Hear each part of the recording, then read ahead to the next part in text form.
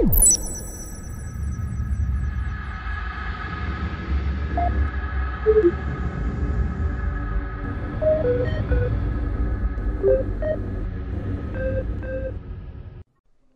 are all subject to the natural progression of life to death.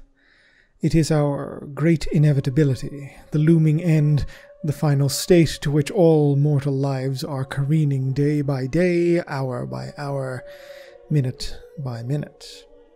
It has defined our culture in many ways throughout the span of history. Ancient pharaonic rulers of lost Egyptus raised mighty mausoleums to the sky, monuments that stood millennia after they themselves had passed, their deaths outlasting in their presence the lives that had preceded them. My dreams, what visions that assail me during the depths of my lonely nights, have, for a while now, brought me visions of a world as wondrous as it is strange and horrific. It is familiar, yet utterly different, and I fear laying my head upon my meager pillow each nocturne lest I be assaulted by yet more of its knowledge. I write these personal records that I may externalize them, rendering them onto parchment so that they may torment me no more, but one finds this journal of extreme importance. For whomsoever may be parley to what lies within, know well, I have been granted sights that I cannot seem to shift, of a legion of warriors immortal, ones raised by sorceries of death, by that which has seemingly conquered the concept, and now seeks dominion over it in its totality. They are grim reapers, tithe men of a hateful lich god, a revenant thing of foulest malignancy. Know then, that this is a record of the Oculus, pertaining to the realms of my dreams, and of the bone-made hosts of the great necromancer, a record of the Ossiarch Bonereapers. The Ossiarch Bonereapers are the elite of the armies of death, a legion of perfect soldiers through which the will of the great necromancer will be enforced across the entire span of the mortal realms. In need of neither rest nor succor, the Ossiarchs are the finest instrument of Nagash's will. They will never tire, they will never relent, they will obey their orders to the very ends of their osseous shells. For the god of all death has sought to expand his reach over each and every afterlife that is or will be, and counts amongst his endless hordes close to the sum total of every soul not claimed by Sigmar, the dark pantheon, or the sundry other gods that exist within the realms. The Bonereapers are an extension of the necromancer's need for an elite, a professional, skilled, and disciplined force of arms to bolster the numberless, but inherently unstable, tides of animated corpses and bewitched skeletons commonly seen where the armies of Shyish march. For, unlike the jerking, shambling remains they resemble, the Ossiarchs are not simply bodies raised through necromancy, but artistically crafted constructs, vessels for similarly fashioned sentiences, made and bound through masterfully woven death magic. They are weapons, wrought with true purpose, bespoke servants for their dread master, their every aspect tailored to suit his aims. To understand the origins of these malignant constructs, one must first communicate what these restive dreams of mine have revealed to me about their hideous master, Nagash. Ancient beyond the reckoning of any save a few, he was once a man of a desert kingdom lost to both time and space and fire, a being whose relentless pursuit of power over all life and all death saw him become, in the world that was, akin to a god, and in the aftermath of its destruction, achieve this dread apotheosis. During the mortal realms' age of myth, when the realm spheres were still clad in the dew of their creation, Nagash's essence was discovered clinging to a musty barrow by the god king Sigmar, in the depths of Shyish, the realm of death. Recognizing the being for who he was, the reunion was less than a warm one. But in the spirit that the mortal realms embodied, Sigmar sought to set aside the differences that had once so divided these gods, and invited Nagash to help him fashion these new realities into utopias free from the predations of the dark gods who had destroyed the world of their birth. As part of Sigmar's pantheon of order, Nagash was granted the realm of death as his fief, to be its ruler. And for this, and the kindness of the God King in freeing him, the great necromancer bent his powers over death magic to the aid of civilizations everywhere. Tireless dead walkers were the backbone of labor that erected the cities of order, and even the sinister underworlds and afterlives of Shyish itself were fashioned into paradises in miniature by the writ of their undying lord. His capital, Nagashazar, was a necropolis unlike any other, a city of total, deathly order and grand cyclopean architecture. Sinister, yes, terrifying, absolutely, but orderly, tamed, compliant. However, though his fellow deities thought him placated, the great necromancer's hold over Shyish and over death itself only continued to grow and tighten during the halcyon days of this lost age. To Nagash, death was his to rule. Let the pantheon squabble and debate over the nature of life. He, and he alone, would control what came after. It is difficult to understate the sheer intensity of the necromancer's desire, nay, need, to control death.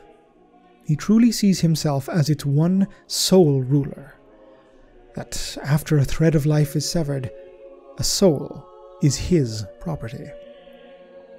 To this end, occluded from the gaze of Sigmar, Teclis, Tyrion, Alariel, Malarian, or Gorka Morka, Nagash hunted down and destroyed any spirit or god, no matter how inconsequential, that dwelt within the borders of Shyish and may have challenged his rule over death. The afterlives they once presided over were now Nagash's, to submit their due to Nagashazar, lest they face his and its wrath. The Age of Chaos, the sundering of the pantheon of order, both brought the rule of Nagash crashing down, as, isolated as he had become during the latter years of the Age of Myth, he betrayed Sigmar to focus on protecting Shyish from the hordes of Archaon, Grand Marshal of the Apocalypse. Yet, even saving his forces from the destruction that befell the God Kings, Nagash could not stand before the Dark Powers. The Ever-Chosen's invasion of the realm of death was as devastating as it was total. Brooking no adversary, Archaon cut down Nagash himself before the walls of Nagashazar, his demon army sacking the necropolis in the aftermath. Immune to the deathly magic that would have withered a mortal body into a desiccated husk within seconds, the gibbering hordes of the demonic tore down the works of Shyish, sacking in their insanity millennia of Nagash's carefully curated works and feats, leaving it naught but a smouldering ruin haunted by the most meagre of geists and spirits. Only by the actions of his mortarchs, dread lieutenants in mortis, were the great necromancer's remains and his spirit given a modicum of reprieve. Recuperation took centuries, with the god of death brooding in the depths of Shyish over his defeat at Archaon's hands. Bitterness festered, for such an insult to both his power and his pride mandated revenge. But if there is one thing to be said for Nagash, it is that he is nothing if not patient. Cognizant of the grand sweep of possibilities permitted by his deathly immortality, he was content to lie within the shadows, as the dark pantheon conquered swathes of the mortal realms, knowing that, by their nature, they would inevitably fall to petty infighting. Plans were laid, seeds were planted, schemes whose unfolding would take the span of mortal millennia, for what was such time to a being that had conquered death itself? When Sigmar's tempest finally broke, when the storm-cast Eternals brought the God King's liberation to the mortal realms, Nagash was resurgent, striking at chaos-held Shyish in a series of conflicts known as the Barrow Wars.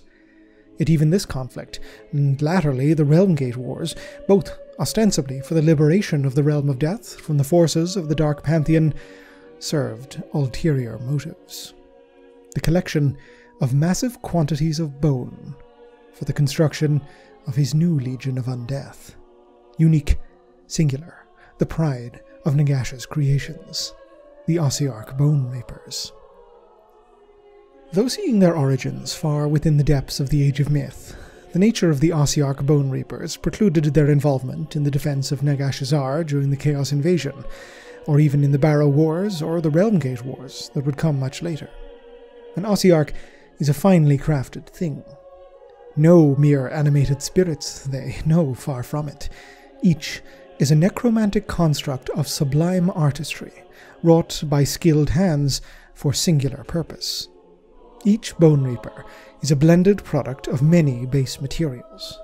The osseous matter that forms their bodies is taken from the remains of many a living creature, human, dwarden, elven, uruk, grot, ogre, or stranger and rarer species still. Such matter need not even have sprung from creatures sapient. Certain mortisans, the learned caste of Ossiarch society, have been widely known to display preference for utilizing the bones of animals or monsters for the creation of their new servants, blending into their creations the bestial natures and predacious cunnings of the constituent beasts. Just as with form, so too with soul, for the life forces that animate these constructs are fouler creations of necromantic magic still.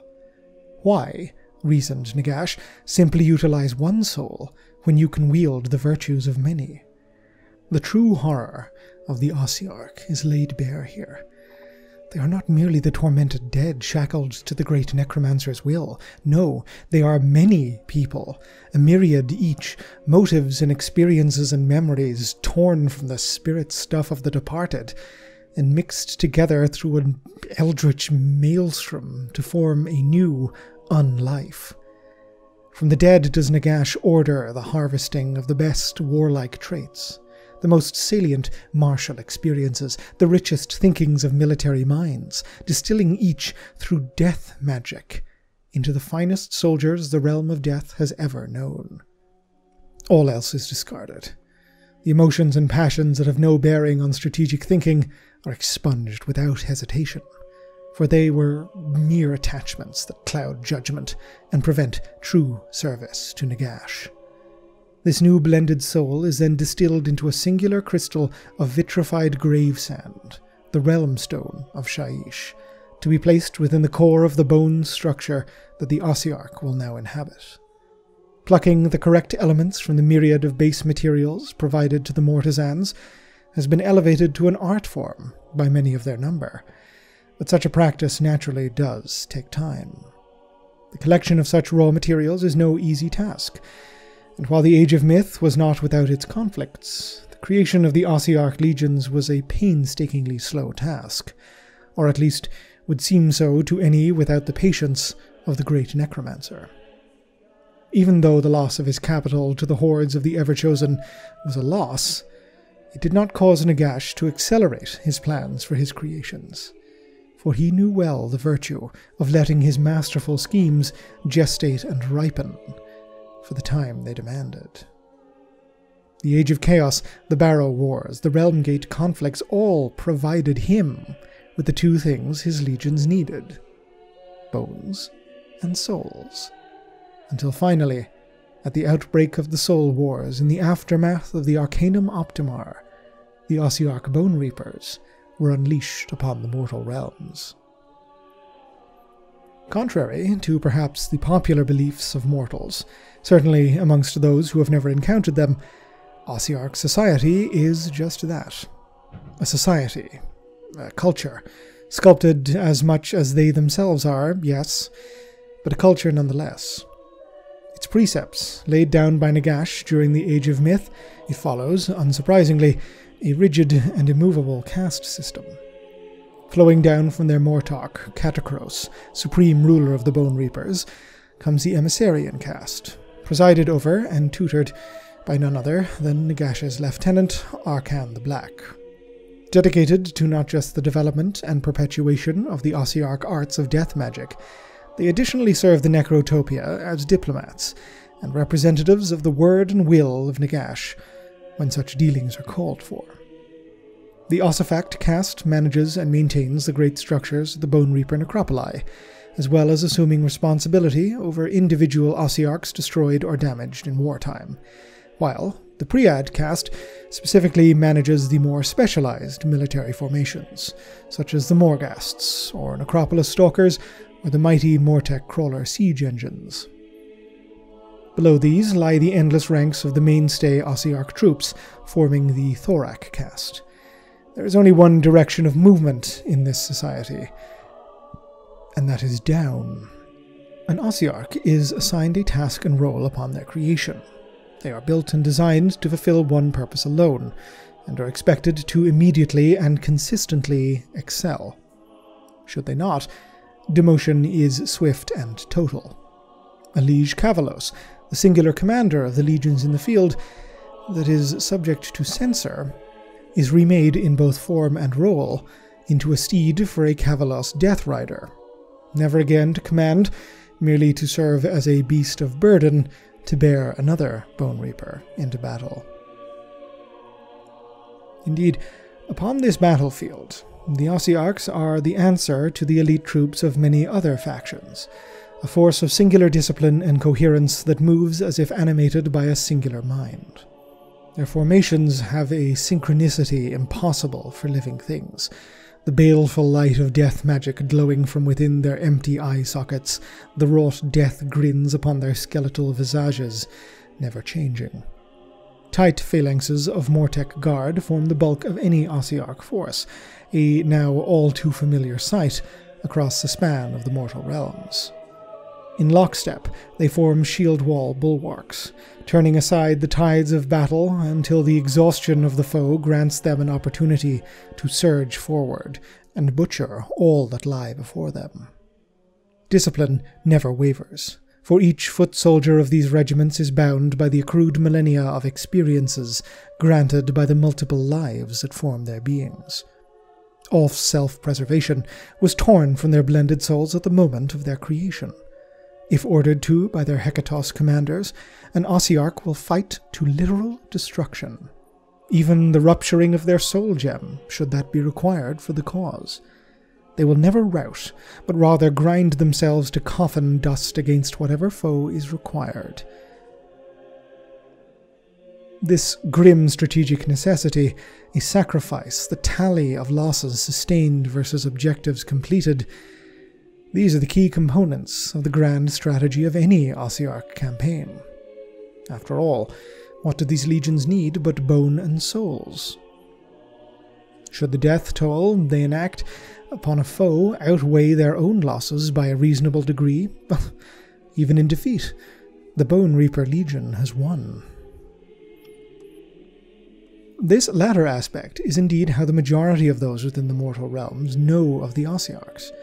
Despite being the fulcrum around which Nagash's military power revolves, it also falls to the Bonereapers to be the architects of his deathly necrotopia, the coming rule of death over life, the ascendancy of the hereafter.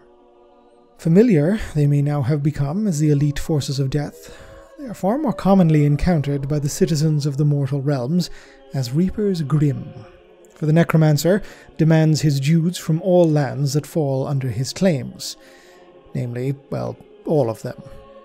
Nagash is, however, practical. Dominion over all things is of course the ultimate goal, but he knows that the crop of life cannot simply be culled in one fell swoop.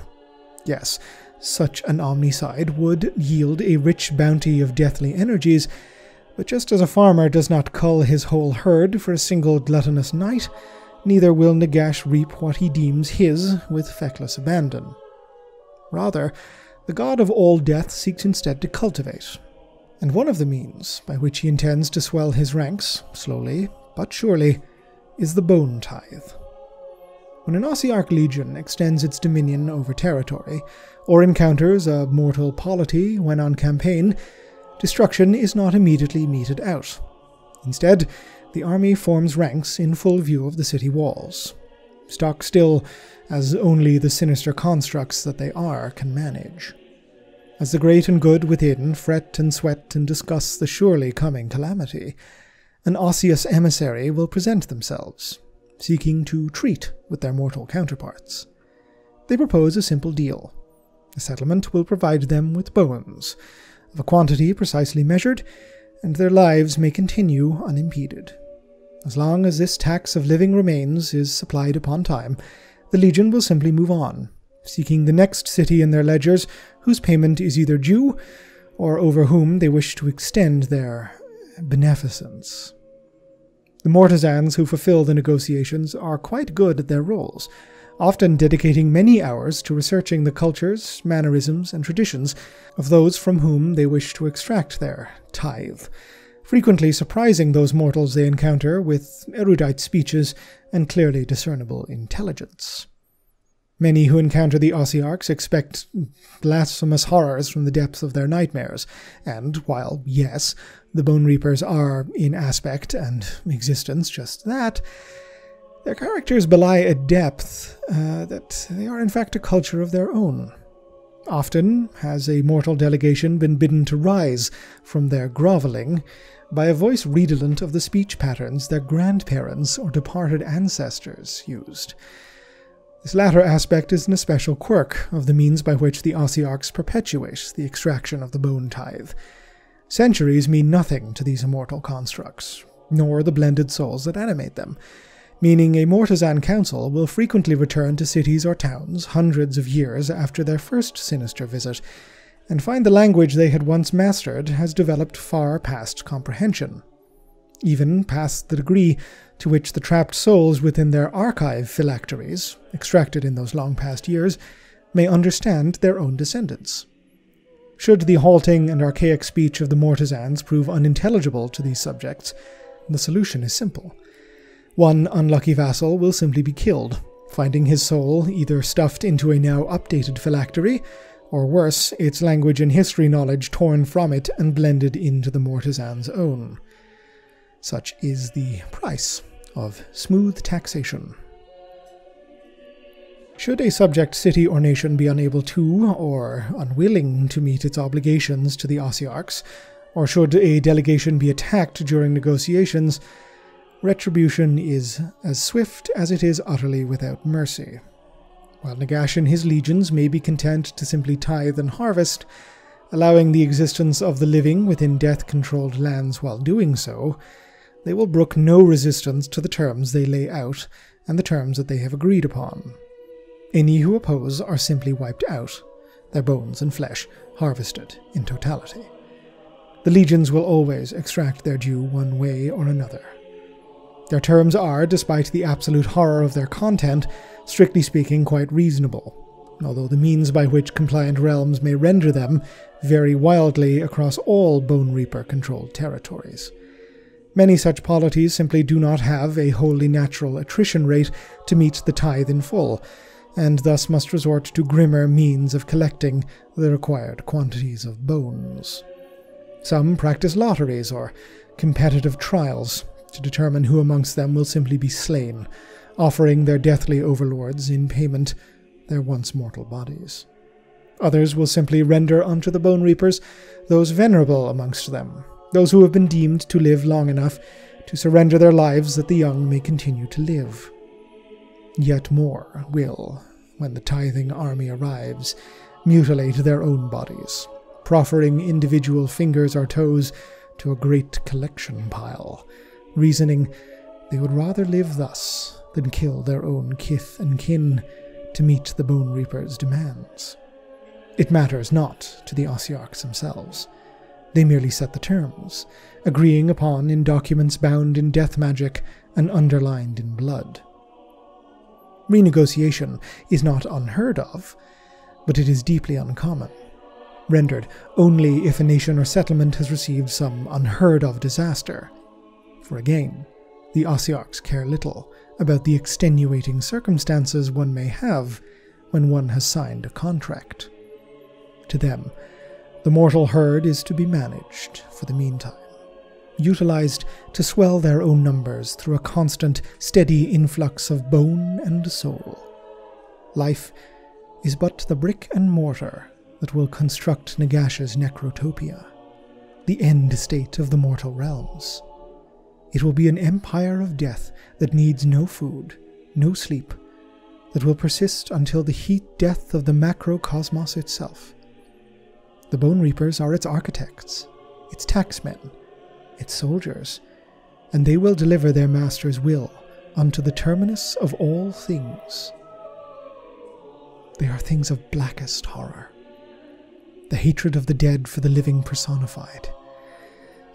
My mind still reels that such a culture, such a concept could even spring from the strings of creation. Their sheer frigid chill bleeds through time and space. Those glowing eyes and sculpted rictus grins chasing me from out of my dreams, watching, smiling, waiting for the end.